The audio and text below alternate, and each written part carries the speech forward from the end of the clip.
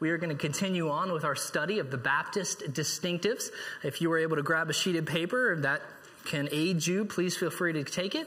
Just a reminder of where we have been. Again, this is not things that Baptists only believe, and no one else in Christendom has ever considered these thoughts, not at all.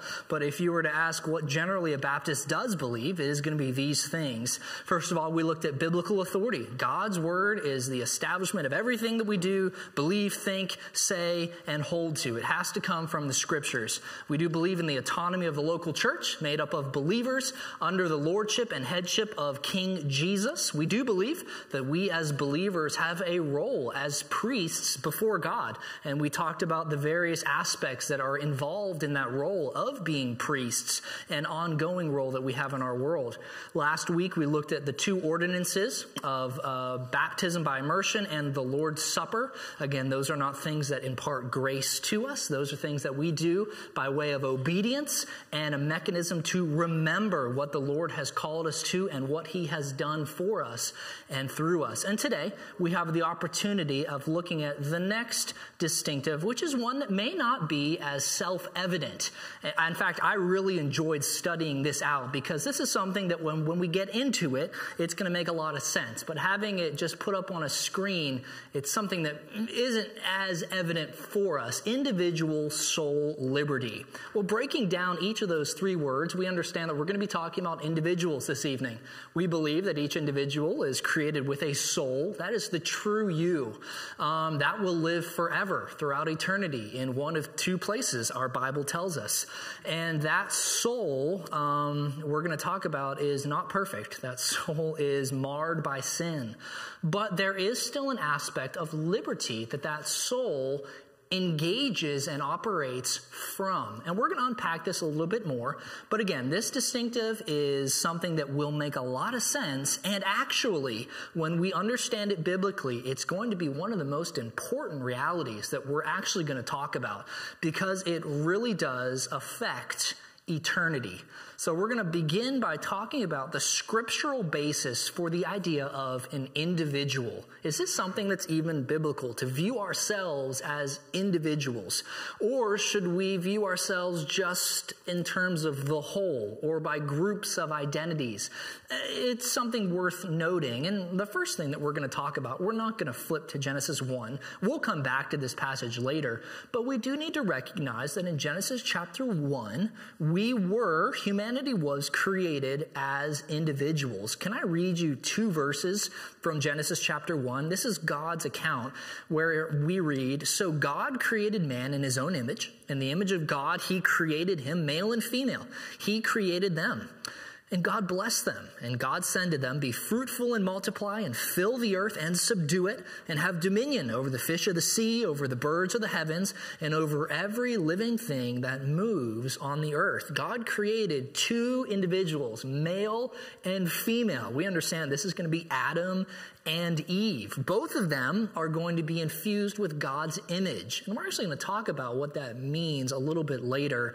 There's a lot of general ideas about what it means to be an image bearer of God, but we're going to talk about it specifically involving the idea of being an individual. Adam was created from the dust of the ground. And what was Adam's task when he was created? Anybody? What was his job? Take care of the garden, right? Tend it. And taking care of the garden involved a couple different things. What were some of those tasks? Naming the animals, absolutely. Name the animals. And he gets busy doing that. What was that? Responsibility. Oh, absolutely. Yeah, for sure. And he really begins doing that. And then God looks down and we have an interesting thing. And God said for the first time in our scriptures that something was not good. And what was not good about the situation? The man was alone, right? So he made for him an helper. And Eve was created from Adam. And her task was helping him in his calling. She has a purpose. Adam has a purpose. And really from the beginning, we see a beautiful picture of helping one another, sacrificing with one another, working with one another. And the Bible goes a little bit more and says through their union, they actually become one flesh under God's authority. And what a perfect and beautiful picture this is. They were created as individuals. Both were given a job to accomplish, and both are going to be held accountable for their responsibility. Well, we're talking again, looking through the Bible, is there a basis for being and viewing ourselves as an individual? And what role does that individual have? Let's actually turn together here to the book of Romans. Romans chapter 14, and we're going to look in verse 5. So again, I'm trying to prove to you from Scripture, and maybe I didn't need to do this, but well, we're this far into it anyway. So Romans chapter 14, and Paul is going to be discussing several things, and the context that we're going to plop down into in Romans chapter 14 is the passage of Scripture that talks about preferring the weaker brother or preferring one another above yourselves. And this is something that each of us is called to do, to love one another. But does someone want to read for us verse 5? One person esteems one day above another, and another esteems every day alike. Let each be fully convinced in his own mind. Yeah, and he's going to go on, and he's going to use different examples for things that could cause us to be selfish and to prefer ourselves. But really, that second phrase there is what we're going to hone in on for a moment. Each one should be fully convinced in his own mind. You know, a very clear application here for us, even from Eden. From Eden is the fact that man's responsibility is there for him to use wisdom, to use intelligence, to use his reasoning skills, the ability that God created him with to live rightly. And this is a biblical and divine expectation given to man from God, that we are to be convinced of what is right in our own mind. Now, that does not mean that we get to decide for ourselves what is right or what is not right. So what is our basis for what's right and wrong? God's word, exactly. It's all going to tie in together, but we need to be utterly convinced about the truthfulness of a situation, the truthfulness of an idea, the rightness or wrongness of a situation. And this is more, that word there, be convinced in one's own mind. That is more than just the intellectual, academic acknowledgement of a situation. There are different words in our Bible that really address more of the true self. Earlier, I used the word soul for individual soul liberty. The New Testament uses a lot of the language about being convinced in one's mind. What's the Old Testament picture typically for the true self? Anybody know? Old Testament, it's used a lot as the idea of being convinced about something, the truthness of it. You have to be convinced in your heart. That's your Old Testament. It all is really meaning the same thing. Let me give you another passage. When Jesus is on the road to Emmaus in Luke 24, he's talking to those two disciples, and listen to what Luke records here. Then Jesus opened their minds to understand the Scriptures. Yes, there was that intellectual acknowledgement, but there's something deeper going on there. Their hearts were touched by the truths, and they were changed because of it. We see here that God's intention is for each person to be fully convinced about the way he should live and then to live in accordance with it. And thankfully, as we did bring up here, we're not left to our own devices to figure out what is right, what is wrong. God has given us everything that we need in the Scriptures to properly discern the situations of life. And we're going to talk about that the spiritual person who is living the way that they're supposed to is going to be able to do that and will do that continually. And why? Why were we created as individuals? And why are we held to such a standard to make the right decision? Well, we see here ultimately we understand that each individual is going to be judged according to how they live their lives. We're actually going to go to both of these passages. So you're in Romans. Let's go over a couple books, a few pages in my Bible, to 2 Corinthians chapter 5, verse 10. When someone gets there, you can feel free to read about it for us. 2 Corinthians 5, 10. For we must all appear before the judgment seat of Christ, so that each one may receive what is due for what he has done in the body, whether good or evil. Okay, so Paul really is addressing a few things here. We understand the judgment that's going to happen. Now, that Revelation passage that we're going to go to, that's probably a little bit more of what we naturally think of. And we think in terms of salvation and not being saved, right? Being a believer and not being a believer. But Paul here used pretty specific language, for we must all appear before the judgment seat of Christ, so that each one may receive what is due for what he has done. So this is something that's true about a believer and a non-believer alike. They will be judged. We will be judged for what we do. Now, part of the gospel, the beauty of the gospel, is that when we stand before the judgment seat of Christ, on what basis are we standing there? In Christ. Exactly. We're standing there now because of what Christ has done, with who Christ is. You will be judged for who you are. And we do not want to be standing on our own merit when it comes to the day of reckoning at all. We will be judged, and we want to be judged because of who we are in Jesus Christ. But let's recognize that that's not the end of the story. Revelation 20. Let's go to the last book of the Bible. Revelation 20, verse 11 through 15. I'll handle this one for us, and then I'll have somebody jump in the next passage. Revelation 20, 11 through 15. We read here, "Then I saw," this is John, "then I saw a great white throne, and him who was seated on it. From his presence, earth and sky fled away, and no place was found for them. And I saw the dead, great and small, standing before the throne, and books were opened. Then another book was opened, which is the book of life. And the dead were judged by what was written in the books, according to what they had done. And the sea gave up the dead who were in it. Death and Hades," you see in my Bible, those are capitalized. We have personified them, right? "Death and Hades gave up the dead who were in them, and they were judged, each one of them, according to what they had done. Then death and Hades were thrown into the lake of fire." This is the second death, the lake of fire. "And if anyone's name was not found in the book of life, he was thrown into the lake of fire." Kind of a bummer on Wednesday, I apologize, but this is the reality of it. We will be judged as individuals. And Paul and John use very singular language there. The individual, the one, will be judged for what they have done. There's, I think, a few ways that we can take this scriptural basis for the idea of an individual. And I'd love maybe some perspective here. What are some ways that we could be tempted to try to minimize our individual responsibility before God? Any thoughts on that? What are some ways that we could be tempted to minimize our individual responsibility? And maybe why would we want to do that? Any thoughts on that? Yes, ma'am.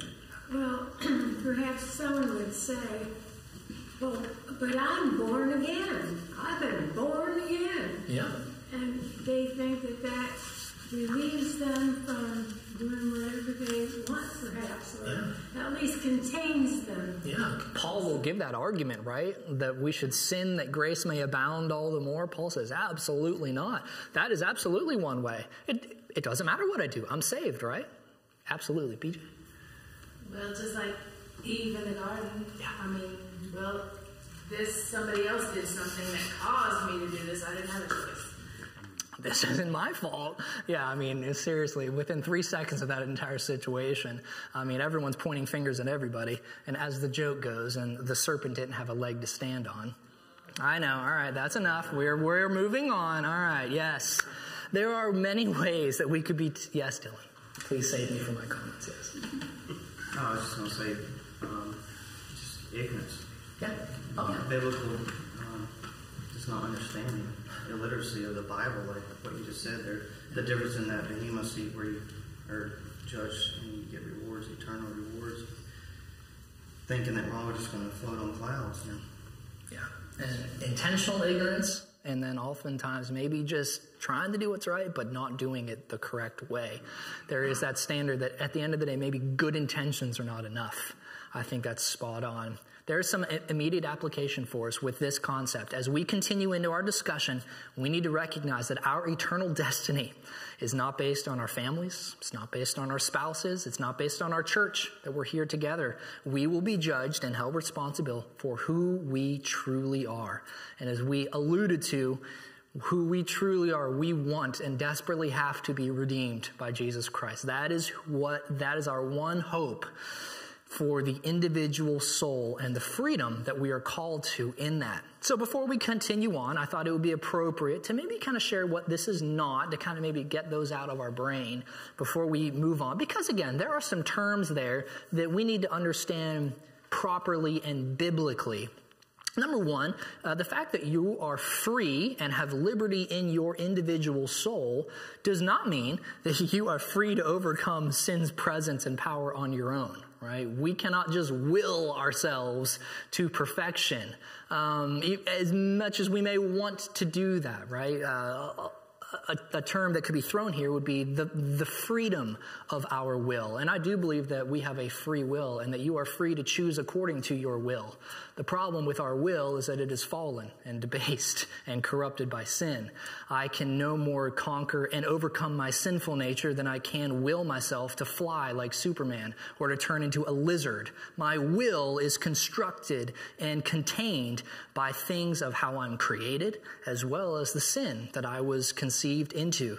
So no one's self-will, no one's self-determination can ever change the fact that we need a Savior and who we are apart from that Savior. I direct you to Romans chapter 1 for a really uplifting time there. But you can see what it looks like to be enslaved in sin and what your condition is apart from Christ. So when we talk about we have liberty in our souls, we're not talking about the fact that we can, save ourselves. We're also not talking about the fact that we are free, and I'm going to communicate what I mean by this, free to decide against God's will. We can sin, and we do that regularly. However, we are not free to change the consequences of that. We are not free to create the rules ourselves. We do sin. And we're going to talk about how God has allowed this and maybe even why God has allowed this to happen. I think the more we learn about our sin, the more we learn about our own soul, the more we just cry out to God, why would you even let us do this? Why didn't you just make us to where we didn't even have this ability? And we'll talk about that in a moment. Though our sinful choices reflect the reality of our sinful natures, God is by no means obliged to abide by the rules that we would set. Though we choose to disobey God's word and his will, we are not free to avoid those consequences. And then maybe not just that liberty side, maybe we're tempted to misunderstand the individual side, especially coming off of our discussion of the priesthood of believers. We can look at so many of the blessings that God has given to us, the indwelling of the Holy Spirit, God's word, and we can maybe be tempted to want to live apart from God's people. We really highlight, I'm free as an individual to live by what I know to be true, what God's word says. But as we think about this idea, our own identity as being self-satisfied or content to live a lone Christian life alone by ourselves is not more weighty than the clear commands from God's word, specifically to be part of an active body, to meet regularly together. So we can't claim that our souls are free as an individual and say, so I'm going to do this myself. And we're going to talk about discernment this evening and how we should live from that freedom and liberty that we have. But part of that discernment is looking at gray issues, right? Things that aren't specifically listed in Scripture and faithfully applying truth to that. With something like this, there are so many black and white descriptions and commands in our scriptures that we don't even have to concern ourselves. We just simply obey.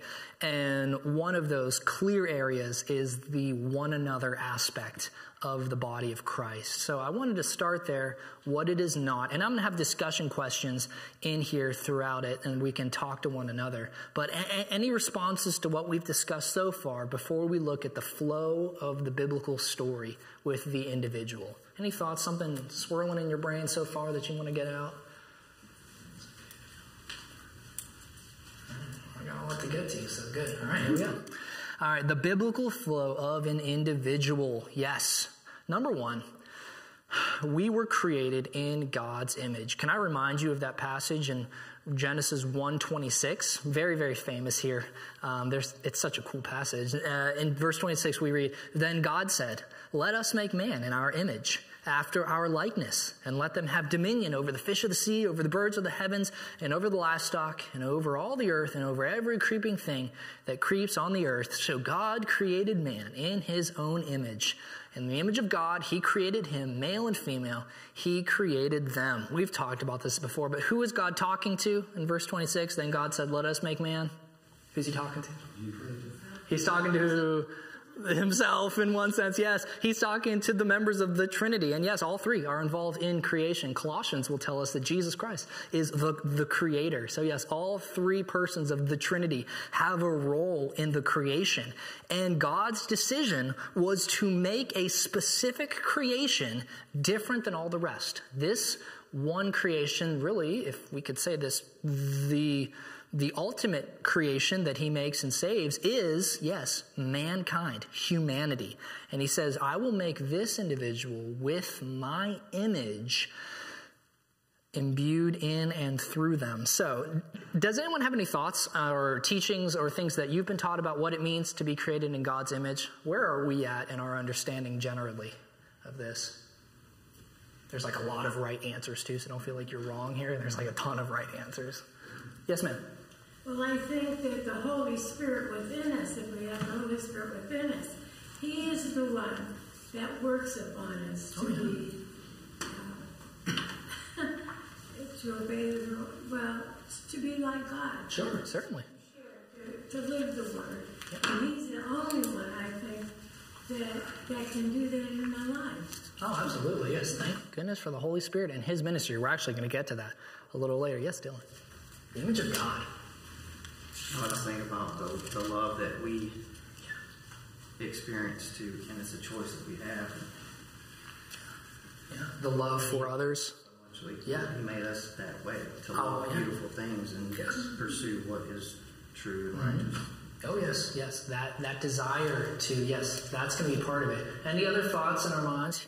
Dylan brought up the relational, maybe loving aspect of our nature. And yes, I think that would be very much exhibited by God's image. We see here in verse 26, let us make man.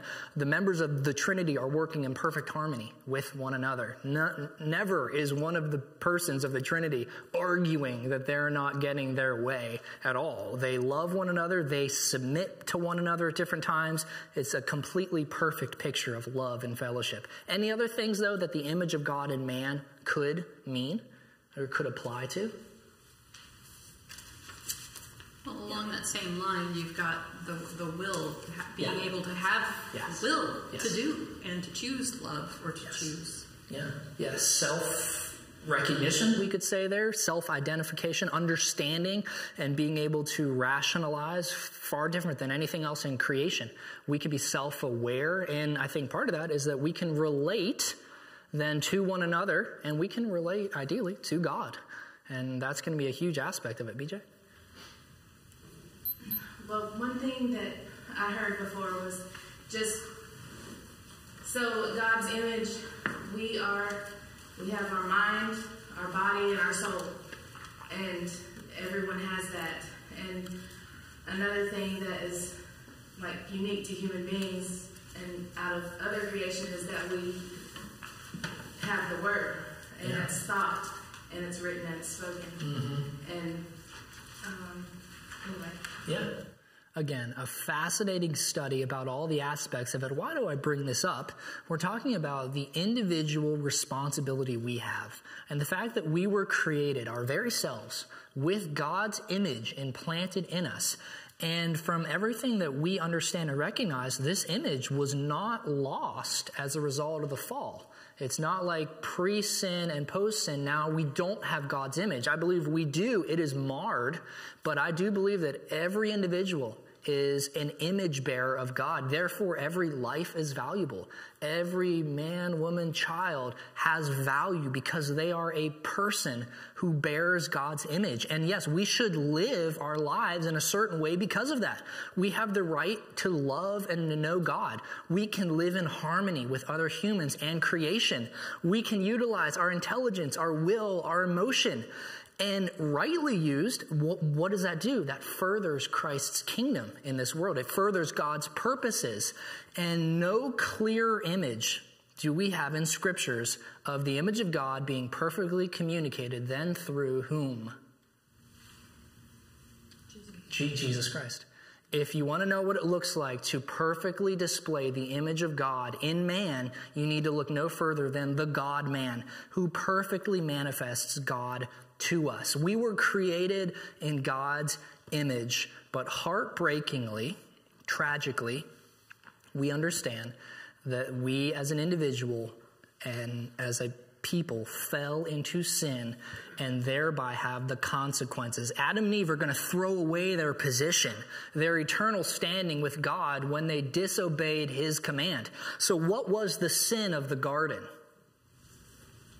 This could be a trick question. I'm just going to warn you there. What is the sin of the garden? Wanting to be God himself.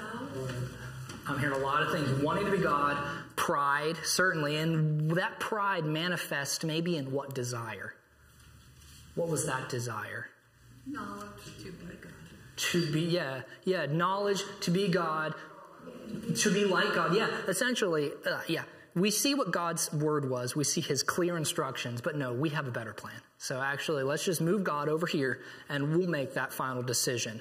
I was watching an interview where a Bible teacher was actually asked by a younger Bible student, and the question was, don't we think that God's retribution was a little harsh against Adam and Eve? And you could have knocked the man over with a feather when he recovered himself and said, excuse me, and went on this beautiful, just diatribe of, do you understand who God is? And the sinning against the all-holy, all-perfect, all-powerful God. No, eternal damnation is not light punishment for sinning against such a holy God.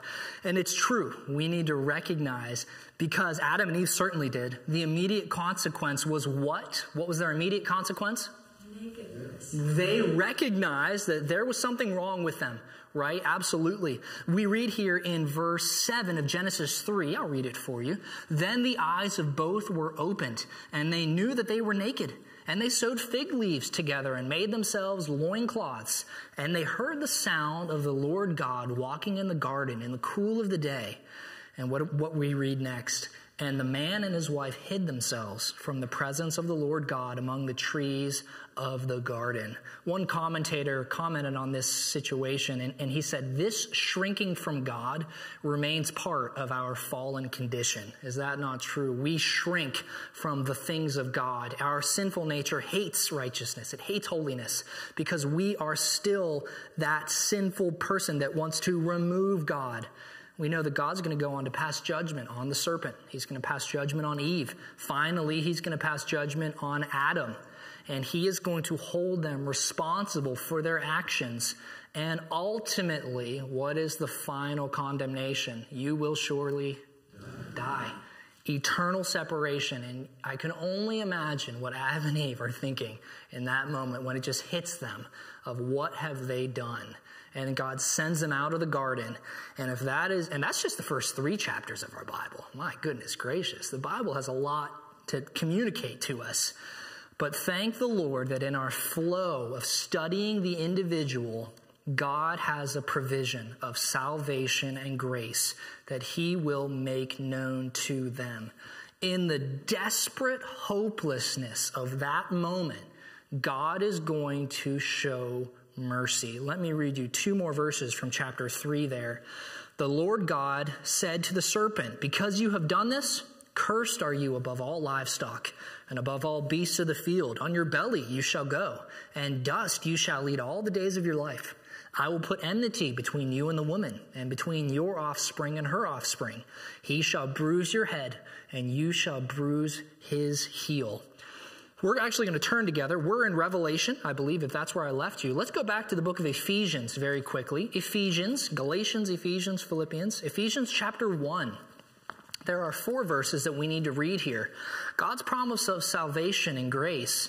With our finite minds, again, Ephesians chapter 1, with our finite minds, we can get caught up in the story, and we can almost be looking at this in real time. What's God going to do now? Adam and Eve have sinned. Does someone want to read for us verses 3 through verse 6? Blessed be the God and Father of our Lord Jesus Christ, who has blessed us with every spiritual blessing in the heavenly places in Christ, just as he chose us in him before the foundation of the world, that we would be holy, and blameless before him. In love, he predestined us to adoption as sons through Jesus Christ, up to himself, according to the kind of intention of his will. And then through 6 would be great. To the praise of the glory of his grace, which he freely bestowed on us in the beloved. As we read here in Ephesians chapter 1, Paul reveals something very fascinating about God's plan here.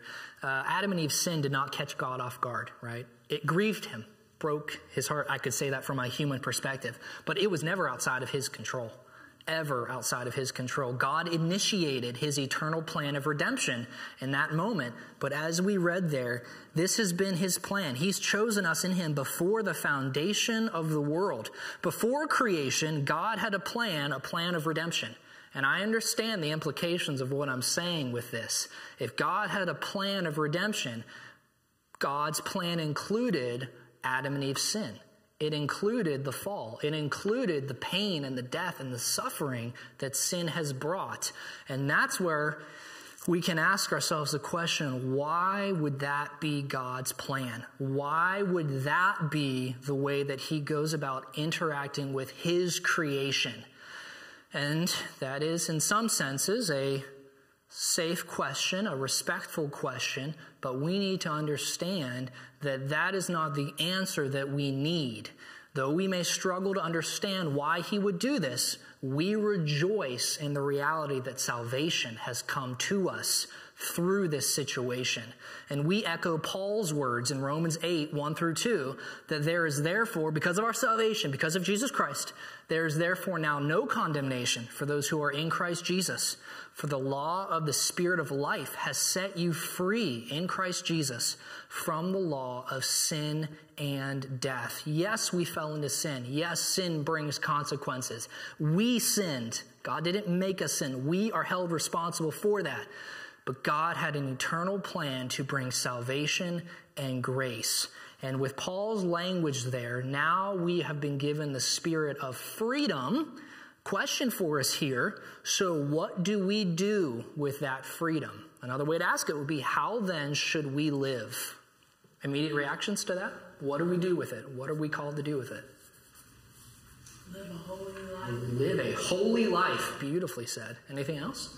Deny ourselves. Yeah. Take up our cross. Deny ourselves, take up our cross, follow him. Anything else?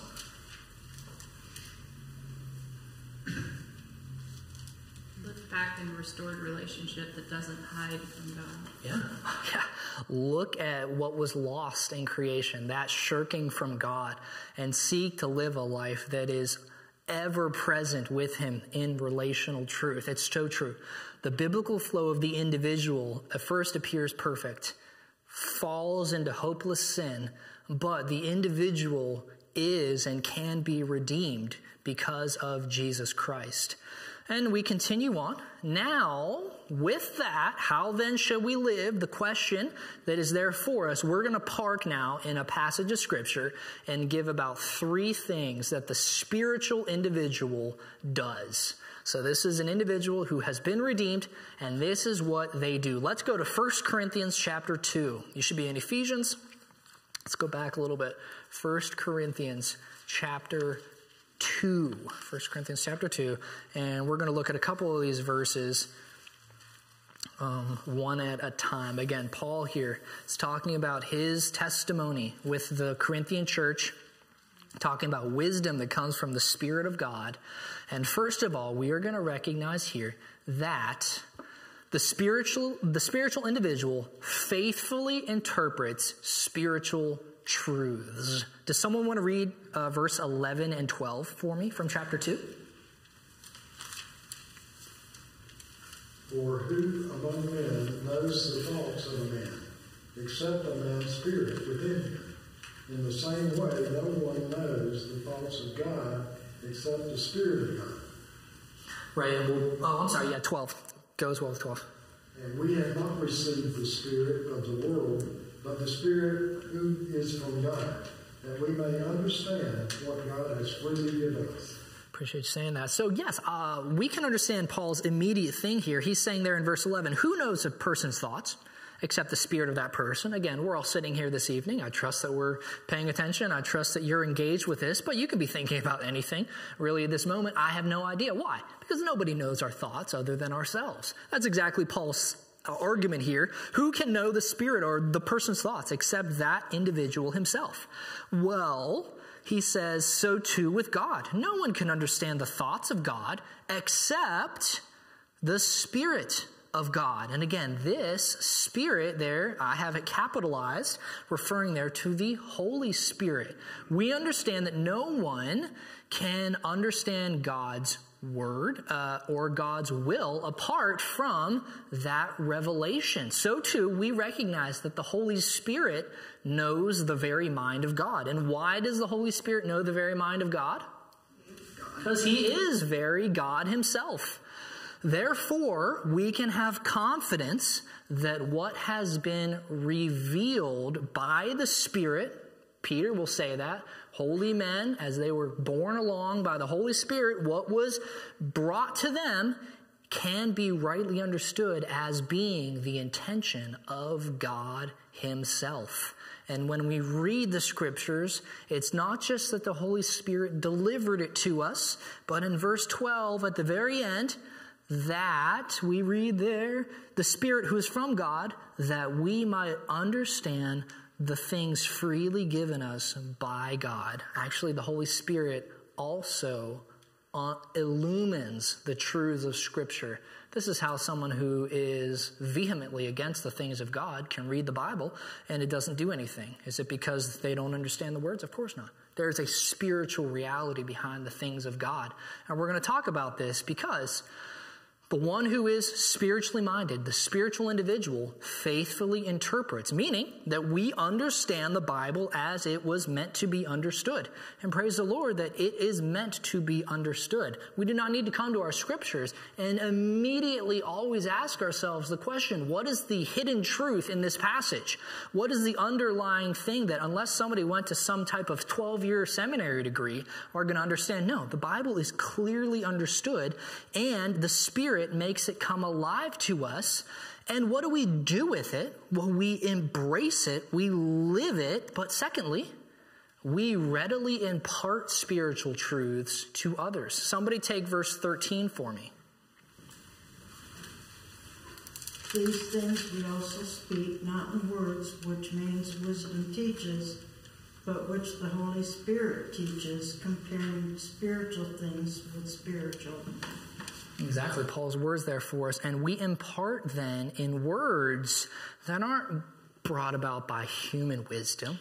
Bunyan would say that they are not brought about by the worldly wise man of this age.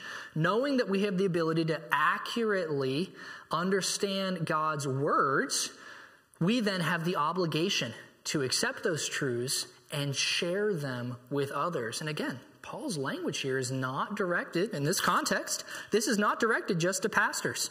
This is not just directed to some spiritual elite in the church. He's talking to faithful believers in Corinth who, yes, had a lot of issues themselves, but he says, and we impart them in words, not by human wisdom. He's talking to them. We all have received this. As individuals, we are called to be sharing these truths. But what's interesting here is at the end of verse 13, he does give a qualification. What is the qualification at the end of verse 13 to the audience?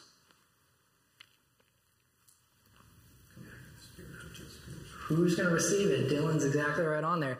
To those who are spiritual. Okay, so someone tell me what that means. We're talking about imparting spiritual truths. Paul goes on to say, we don't impart them by human wisdom, but we interpret spiritual truths to those who are spiritual. So who is that? Believers. Yeah, exactly. Yeah, and this one is going to be something that we sort of need to pause here for a moment. Imparting spiritual truth, we call it a lot of different things. We call it giving wisdom. We call it sharing biblical advice. We could call it counseling a situation. And let's just give a real situation. You have someone come to you, and they are really struggling because financially they're making a lot of poor decisions in their lives. Now, you know this individual is not a Christian. You can go to practical biblical advice about, sure, preferring one another, like in Romans 14, living your life, bringing proper order to your lives. But when Paul's talking here in 1 Corinthians 2, he's going to say that is not going to work. You are not able to impart those truths. And we can sort of put the rubber to the road, really. I can't share someone if they're going through a marriage struggle, even if they're not a Christian, that you should love your wife, that you should lead your family, you should love your husband and seek to serve him. What do you mean I can't give someone who's unsaved that type of wisdom? Paul's saying here, you can't. You can't give that type of spiritual advice to someone who's not spiritual. Why? I don't understand it. They're not going to understand it, and let's just... Wisdom. They don't have the wisdom to... Yeah. At the end of the day, who's on the throne of their heart? Themselves. So the basis of biblical truth is the fact that we are submitting to God's way and the way that God has commanded us to live.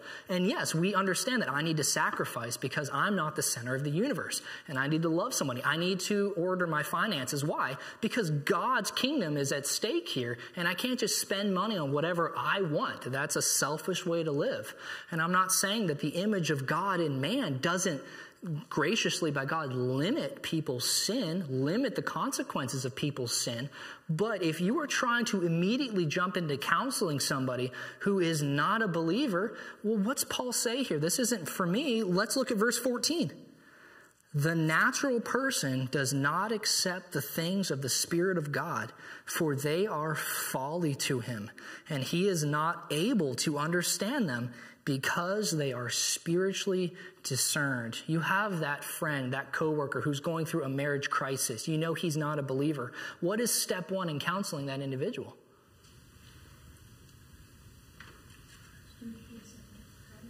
Hopefully your life will be an example and your marriage will be good. Certainly, but if it's a spiritual example, that's going to be folly to him. What is step one? Evangelize. Witness to that individual. And it's a wrong way to say it, to quote unquote get them saved. That is a wrong way for me to say that. But if they're not responding to truth, you giving them all the biblical wisdom about how a proper marriage and a proper family should go, it's not going to do anything. Especially if they go, oh, this is great. Hey, this worked. All right, I'm good now. And then you've actually maybe given them some of the advantages of being a Christian, or you've welcomed them into some of the benefits without actually them confessing their sins and being actually regenerate. We readily impart spiritual truths, but we do it to those who are spiritually minded. And if not, we implore them to come to Christ. We witness, we evangelize to them. And that when we can see that happens, then they are in the position to what? To wisely make decisions about life. I read verse 14. Does someone want to read verse 15? But he that is spiritual judgeth all things, yet he himself is judged of no man. Yeah, so Paul sort of says a weird phrase there. The spiritual person judges all things, but he himself to be judged by no one. And really, if we put that in context with the natural man in verse 14, Paul's saying here, look, you who are spiritual, you who have spiritual insight, no one who is outside of the body of Christ is going to be able to look at you and judge you as if you don't have the final answer. Their wisdom, be it whatever worldly wisdom, is never going to bring you to being judged, ergo to prove you wrong in the way that you are living your life. Why? Because it is the spiritual man who rightly judges life, who rightly discerns what is truth. This is where the rubber again meets the road. And this should not fill one with pride, but a spiritually influenced confidence. Why should we not be pride-filled and full of pride? Because we are able to spiritually discern things. Well, because the confidence is not in ourselves. It's not in our ability to understand or to figure things out. We recognize, going back to that flow of the biblical flow of the individual, we know who we are. We know what our sin has done for us. It is God's will for us to grow in our discernment as we navigate life's challenges according to His word and according to His ways. And there are different ways that we can go about developing that spiritual discernment. What are some of those ways? Oh, he took the good one. He took the easy one, everybody. Now you're going to have chocolate here. Yes, reading scriptures. Absolutely. Anything else? Pray consistently for wisdom. Praying consistently for wisdom. Absolutely. Getting good counsel from other believers. Certainly. Yes. Receiving that truth. Absolutely. That's what I said. Yes. Yeah. Listening to others. Anything else? Anybody very hands-on in how you are learning? Any hands-on learners here? You actually practice by actually going about and discerning situations and actually making those decisions and applying what we're reading, applying what we're praying for, and actually having the confidence that the Spirit of God is right and that we don't have to be crippled by the fear of the unknown. No, we have everything we need. We have the Spirit, we have His Word, we have prayer, we have His promise that He will never leave us nor forsake us, and therefore we can go and do it and live correctly. And why is this ultimately so important? Why should we focus, and why does the Baptist distinctive focus on the fact that the individual soul has a certain amount of liberty? And why should that have a role to play? And by liberty there, I mean the freedom to properly discern these things, to properly make biblical decisions, to properly make biblical choices. Well, this is where we're going to land the plane here, because we will be held responsible for God by what we do. And there are two areas that we will be held responsible. First of all, we will be held responsible for knowing God. And yes, we know Him through His Word primarily. We marvel at the beauty of His creation. We recognize that His image is in us, in those around us, that enables us to love, that enables us to desire to have a relationship with Him. We affirm that God has created us in His image, and we know God because He has personally revealed Himself to us. If God has made Himself known to us, we are obligated to accept that. Listen to Ezekiel's words. Again, this is God's words recorded by the prophet Ezekiel in chapter 11. God says this, "And I will give them one heart, and a new spirit I will put within them. I will remove the heart of stone from their flesh and give them a heart of flesh, that they may walk in my statutes and keep my rules and obey them. And they shall be my people, and I will be their God." Yes, that's an Old Testament passage prophesying the ultimate reality of what the people of God were called to. Paul says, though, the same thing here in 2 Corinthians chapter 3. He lets them know, this Corinthian church, in verse 2, "You yourselves are our letter of recommendation, written on our hearts, to be known and read by all. And you show that you are a letter from Christ, delivered by us, written not with ink, but with the Spirit of the living God, not on tablets of stone, but on tablets of human hearts." So do we know Him? Do we really know God? Do we know Him as He's revealed Himself through His Word? We cannot strive, as Adam and Eve did, to make a God in our own image, right? He's created us in His, and He gets to set the playing rules. We must know Him according to truth. And why is it so important to know Him? Because we are also responsible to obey Him. We will be held accountable eternally for how we respond to the revealed God of creation. And again, we can't blame him. We can't blame others based on our own understanding of what's fair and what's not fair in this life. We must recognize who he is, admit our sin, and fall upon the grace and the mercy of God. Listen to the writer of Hebrews imploring his audience in verse 11 of chapter 4. He says, "Let us therefore strive to enter that rest, so that no one may fall by the same sort of disobedience. For the word of God is living and active, sharper than any two-edged sword, piercing to the division of soul and of spirit, of joints and of marrow, and discerning the thoughts and intentions of the heart. And no creature is hidden from his sight, but all are naked and exposed to the eye of him whom we must give account." So this is a very weighty distinctive here. We should leave here knowing, wow, what have we been called to?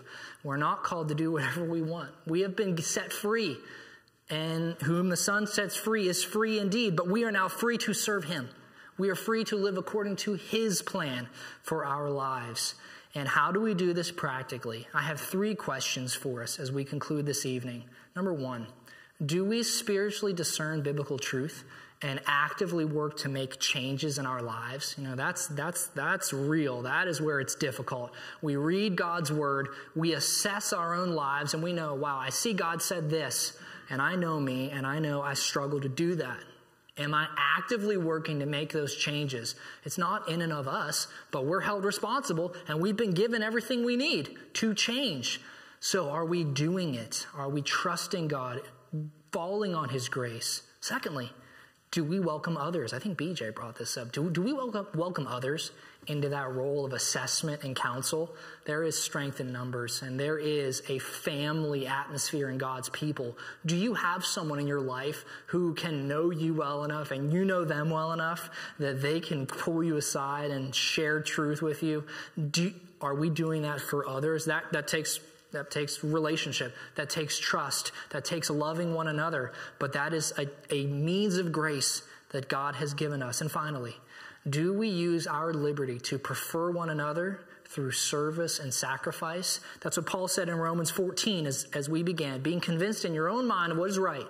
Why? So that we can love and prefer one another. As we conclude this evening, rather than shirking those responsibilities, and I understand the weight of this is now, wow, God's put a lot of responsibility on me. You know, I thought I could just say, let go and let God, right? No. We are held responsible for how we respond to these amazing truths. So let's not let anxiety, let's not let a spirit of fear hold us back. Let us rejoice in our salvation and claim the promises of God of what? That he offers daily grace and his faithfulness is new every morning. Why? Because it was provided through Jesus Christ. And if we can have confidence in him, we can have confidence in what he has called us and empowered us to do. As we conclude, any final comments for us? Individual soul liberty. Anything on your heart that you need to get out? The whole week. Next time. A tough question. One place for How about, I'm not trying to put attention on other people, but how about people you know that really, like you gave the example of someone that is lost, but that soul liberty, people that wake up at 5 a.m., open their Bible, spend time talking to God in prayer. They read it, they know it, they go to churches, but the church is kind of known by those who can discern that it's more of a false teaching. They read the word, but it's like they don't ever really quite understand it. Like, so what do you think's happening with them? Like is their soul taking a liberty to follow a false teaching to the point where the Spirit is not even revealing the truth that's in here because they can't see it? Yeah, the example there was given to someone who's in a church that we know is not doing what's right, or certainly errant in some doctrine or something that's wrong. They're reading their Bible, they're trying to love the Lord their God, but why are they there still? Why aren't they making that change? I think number one, we can't undersell the value of a healthy church. I mean, I think that is a grace that we've been given. A lot of it is community. And yes, we are called to be free, and we have that responsibility. And I would pray that that individual, whomever he or she may be, yes, that the Spirit would open their eyes and give them the confidence. Sometimes that's it. You are comfortable where you're at. You can give into a lot of fear of man's. You can convince yourself of a lot of things. I couldn't go ask the pastor why we do that, because he knows so much more than I do. I'm just going to sit back and just sort of observe. But yes, that spirit of fear, I think, really will hold a lot of Christians back. Another part would just be maybe in ignorance, right? Not knowing what the Bible says, getting into the Word. But in that situation, it's loving that person enough to point them to the truth. It's praying that the Lord would illumine their minds, that they would respond in obedience. Yes, ma'am. Well, that kind of makes me think of the illustration with the rich young ruler. Yeah. You know, he is following all the 10 Commandments and a leader in the community and whatnot, but there is that one thing that he is not willing to give over to the Lord. Right. And, I mean, I know in my own life, you know, for years the Lord was dealing with me with some things, you know. But, so, you know, I would say he's a brother and sister in Christ, and like Jesus put his finger on the rich young ruler and said, this is what it is. Yeah. You know, the Lord's going to be doing that to someone that belongs to him. Certainly. And they're either going to, you know, push it to the side, or they're going to do what's right. Yeah. Yeah, and Lord willing, when they are confronted with that truth, they would respond correctly. Amen. Yes, ma'am. It took me listening to hundreds of sermons to get that I need to obey God, how to obey God, the church needs to obey God, the members of the church need to obey God. And that led me into finding a church and members and individuals that do that, that can also be mentors to me as being a newer born-again believer. Sure. Yeah. So it took a lot of good preaching. And thank the Lord that he is gracious, that he is long-suffering, he is patient toward us, and those, as John 10 tells us, those whom the Father has given to Christ, no one can pluck them out of his hands. And we can be confirmed and assured that he who began a good work in us will bring it to completion at the day of Christ. So let's close in prayer, and we will continue conversations after that. Father, thank you for a passage of scriptures that we were able to look at. Thank you that you do save us as individuals. Thank you that you have given each of us a role. None of us is looked over or is not as useful as another. Father, you've empowered us, you have enabled us, you have given us skills and mindsets and different abilities, Lord, to serve you, to serve one another. I pray that we would be a church that looks for ways to use those gifts, that has confidence in the Spirit of God, in Jesus Christ and the Father, who has saved us and empowered us to accomplish his will. I thank you that we are set free now. No longer are we under the bondage of sin and the chains of darkness. We have been set free to serve a new master, a perfect master, and a perfect Savior. So we thank you for Jesus, and it's in his name we pray. Amen.